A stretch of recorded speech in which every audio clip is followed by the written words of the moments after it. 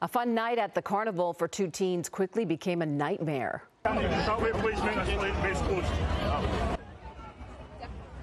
Two teenage boys had to be rescued from a London carnival ride after a technical issue stranded them. Reports say a cable snapped. The pair became stuck mid-air on the park's Slingshot ride. One witness said there was a massive bang and suddenly the ride car was hanging on the side. She said you could hear the teens screaming, but both of the boys were rescued safely with no injuries. Thank goodness.